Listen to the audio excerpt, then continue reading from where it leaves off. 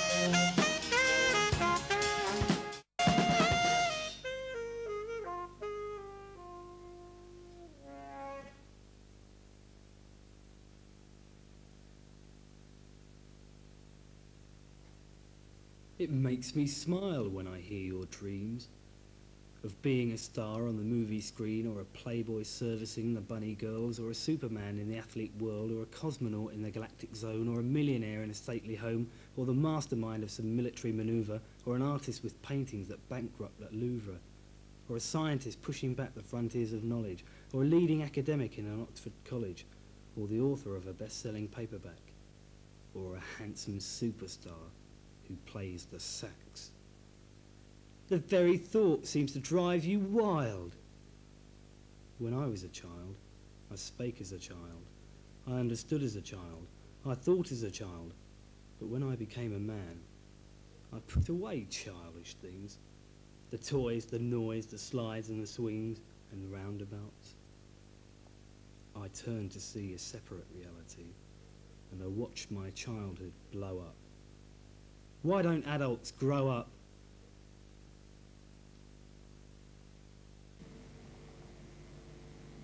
Still dreaming, I see. Oh, hi, Shell. Haven't seen you for ages. Where have you been? Just so happens I've been busy. Yeah, with that uptight women's movement. Huh. I'm on the committee, if you remember, but then you wouldn't, would you? Because you never remember anything about issues that don't interest you. Look, you're supposed to be going out with me. Huh? I'm going out with you. God, you're so damn self-opinionated. Okay, we're going out with each other. Does that sound better? It's a possessive term, typical of an insecure, male chauvinist pig. You've changed. Yeah, you bet I've changed. And I'm not taking any more of your crap. Listen, I'm an individual with a life of my own that doesn't revolve around you as you think it should. My God, what are they teaching you at these meetings? Self-fulfillment. Yeah? Yeah. You're so conditioned. You want me to conform to your ideas of what a relationship is all about. Well, let me tell you something. I've a personality all of my own, and I don't need to inherit all your hang-ups and inadequacies, thank you. You make it sound as though we've never had any laugh. Look, things are changing. I'm breaking down my background conditioning, okay? I'm releasing myself from the bondage of the female social role. I'm developing, and I'm getting a whole different impression of you, understand? Look, you're supposed to be, going out with me. Where does the harp fit in? Look, your problem is that you're just a romantic fool. Like, do you ever stop and examine your own psychology? Like, you spend enough time telling everybody else where their thinking's gone wrong. Do you ever consider your own? I've taken up yoga. Sicken me. You're nothing but a dreamer. Big ideas, man. You're all bloody talk. Look, I'm a man. I face different problems to you. I'm trying for a break. It's not easy. Yeah. You once told me it was a man's world. Yeah, but unlike women, I don't hold it to ransom. Look, this world's been run by men for long enough. Men are pig-headed, stubborn, aggressive animals, so hyped up man on their macho image. Just look at the mess that man has made. And women could do better. Look, women are tender animals. We give birth. We're all about giving life, not taking it away. This destructive instinct that man possesses may have been useful in the Stone Age, chasing the saber-toothed tigers away, but there's just no reason for it now, and aggression should become obsolete. Yeah, but what about Maggie Thatcher? She's a woman playing a man's role. Oh, okay, so you've got all the answers. But where do I fit in? You don't. So this is the Casablanca scene. Yeah, and you've got the plane to catch. Girls, girls!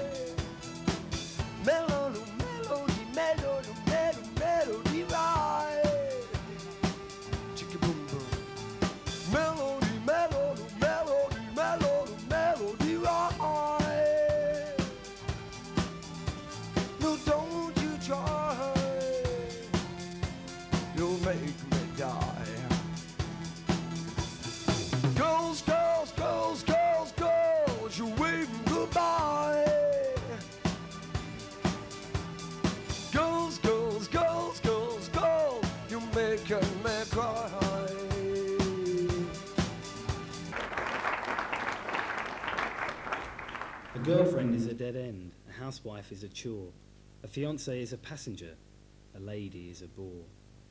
A dear is too expensive, a darling is an embarrassment, a heartthrob will give you a hemorrhage and only increase your harassment.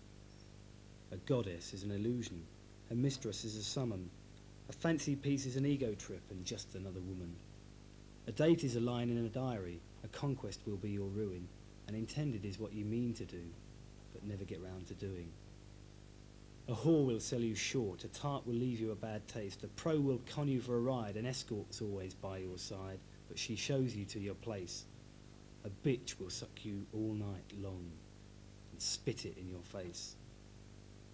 A nanny will give you a lecture, a lover will keep you lean, a wife is a business partner who makes sure the sheets are clean. And you get just what you ask for, you get what you deserve, You get a good performance, but one that's got no heart, just nerve. The destruction of the natural is a formula for freaks, and modern women only play these parts because modern man is weak.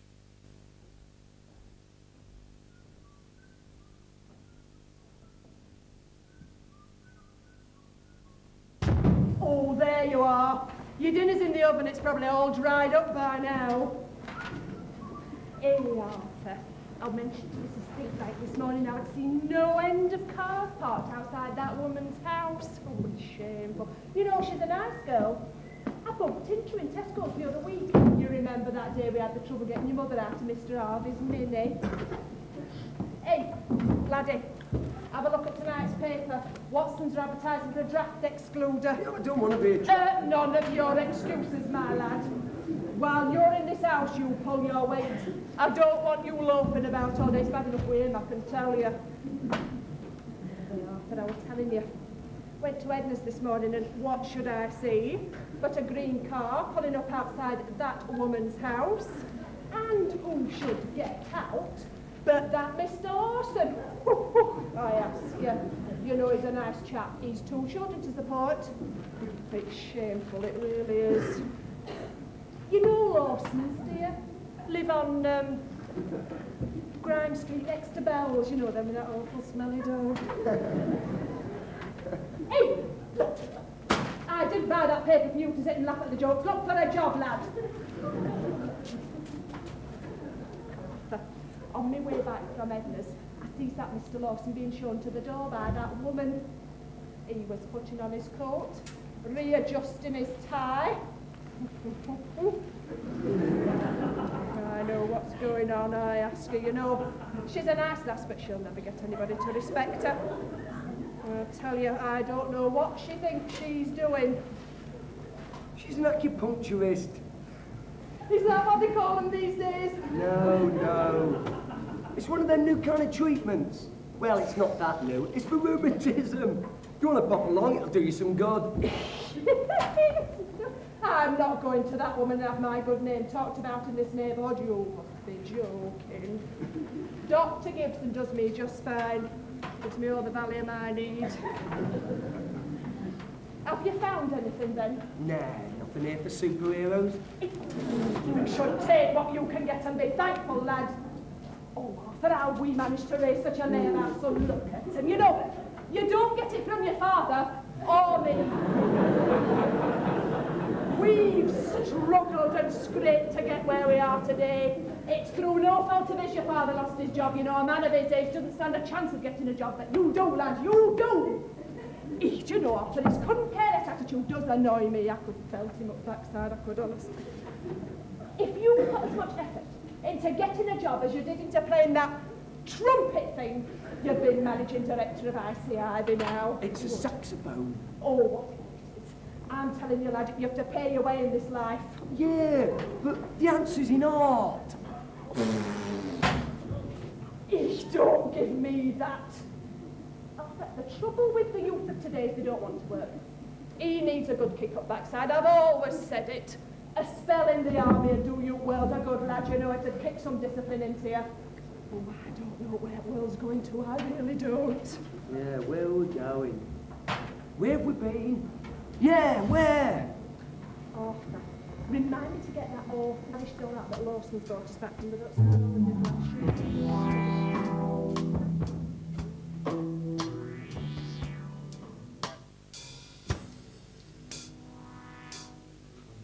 My love leaves me waiting like a sip of tasteless wine. I know now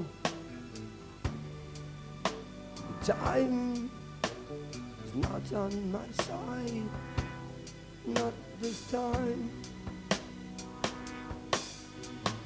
Heavens, believe me, or don't you deceive me. Believe me, believe me, believe me, believe me this time. Give me this night my daily bread, for my mind and I'm out my head. Oh beautiful world, oh beautiful world. Mother, my father, they call me son, but I'm questioning where I come from. But their world is not mine, 'cause what is not mine to give to you. Time, time, slipping away, slipping away from day to day.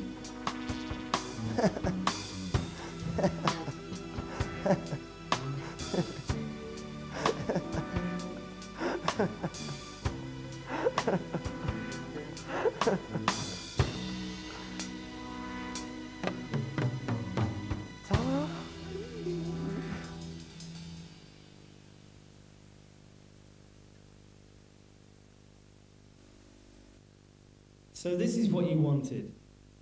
So this is what you've worked for. Well, this is what you've got. Wash the plates, wipe the tray, wash the saucers, pack away, clean the sideboard, dust the chairs, hoover the carpet, polish the stairs, sort out the papers, sort out the cloaks, cut out the capers, cut out the jokes, boil the kettle another sup, then tidy up the dirty cups and scrub the floors. Pat your husband on the head and kiss his cheek. It's all part of the chores. And why do you do it? Because I love my family and I love my husband, of course. She's Mrs. Happy Housewife, 83, and probably 84. The things we do in the name of love are best described as war. Anyway, Arthur, I said to Dr. Gibson, I said, look, you've got to give me something for my back. Arthur. Arthur. Arthur!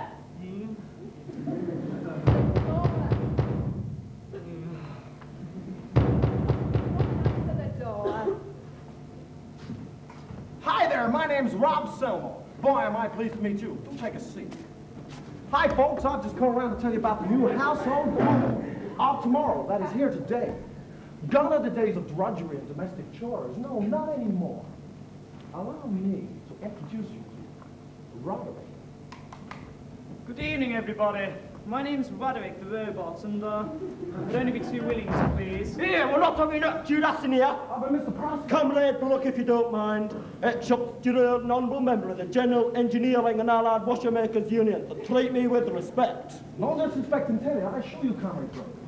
I was merely going to illuminate the benefits of technology, to help you develop into an omniscient being capable of experiencing the union with a God concept, to reach out to the furthest perimeters of your potential to find self-fulfillment. That was all I was trying to tell you. Will he do ironing? Another time. Should be an honour. Here, hang on a moment. That sack of silicon put me out of a job. 40 years of my life I gave to industry. 3,855,972 hours and 30 minutes of tedium. 58% of my conscious time digging for Britain. 58%. And what happens? Salesman of industry. Come salesman of technology. Grades are the bloody fun. I'm now obsolete. People start to graze. I didn't know a day was so long. Anyway, I must have started myself. Well, I'm ordered. Thank you. Ordered. Before anything else happens, I'd like to say, Mappy, what about our job? A man has the right to an honest day's work, not for such an honest day's payment. Nevertheless, it's British tradition to have full employment, not to mention pride and dignity of members, which has to be considered. But Comrade Brooke, how can you argue with an alternative that can work 24 hours a day, 7 days a week, 50 weeks a year, allowing 2 weeks of servicing? Never stops for a cup of tea, never heard of washing up time, and to top it all, it doesn't go on strike. Do you dig? But I bet it don't tell jokes. Hey, Rod, baby, tell him that really bad joke. Certainly. What did the robot say to the silly shop steward? I don't know. What did the robot say to the shop steward? Ha ha, all out. Ha ha. It's not bloody funny. This is social revolution. We should be talking about it. You tell him, boy. So, Dad, you can forget about the work ethic. Work ethic, lad. What's work ethic? The work ethic's the reason you've been getting out of bed for the last 40 years. You get up so early because you've got so much to do. You go to bed so early because you've got nothing to think about. The work ethic promised you a better standard of living But has it paid up? Yeah, you baffle me, lad. You baffle me. Just Baffled, that's exactly how they want you to be. Baffled, baffled,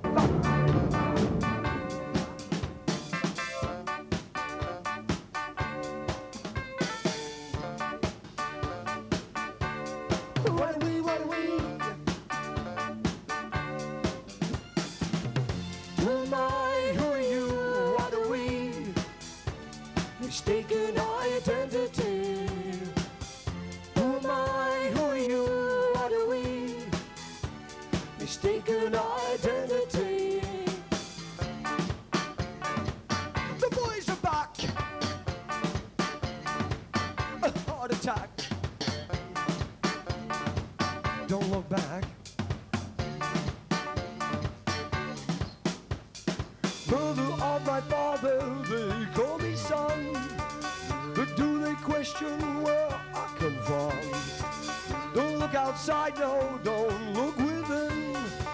It should be you who should be thinking. Who are you? Who are you?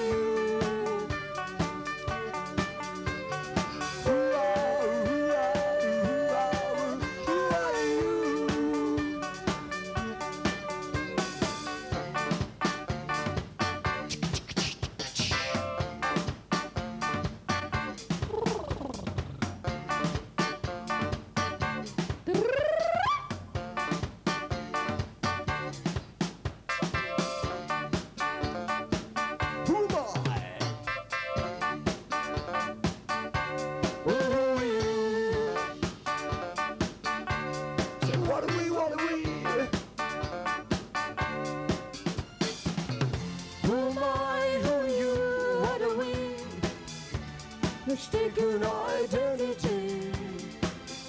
Who am I? Who are you? What are we? Mistaken identity. The boys back.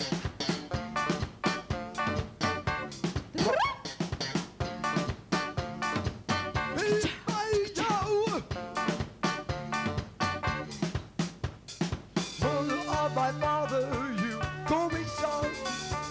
But do you question where I come from? Don't look outside, no, don't look within. It should be you who is thinking. Who are you?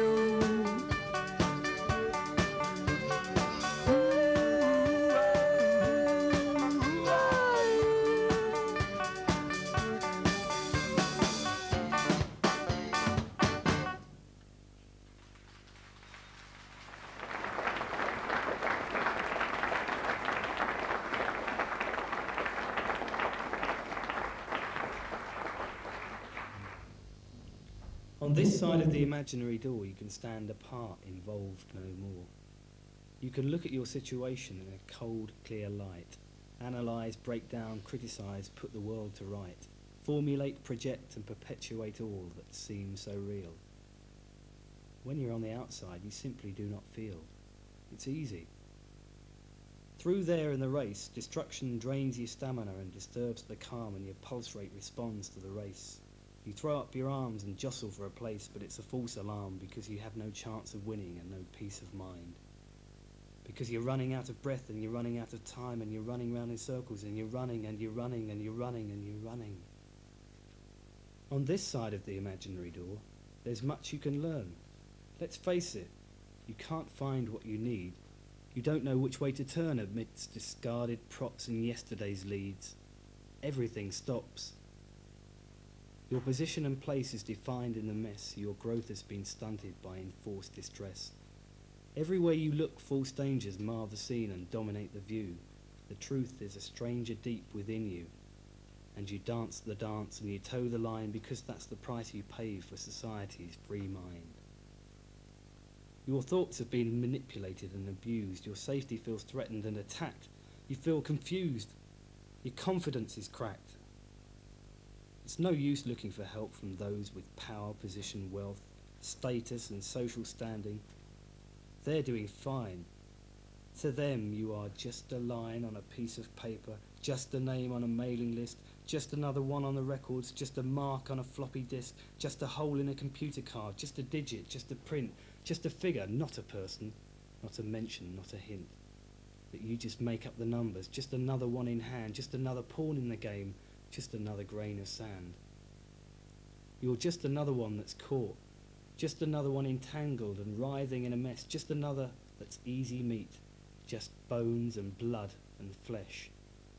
Just one of 4,000 million that are just hovering on the brink. You're just another dying mammal that's just about to become extinct. If you could just see, and see you must, you've just one chance, but only just. He doesn't see, he's still perplexed. I wonder where he'll turn to next.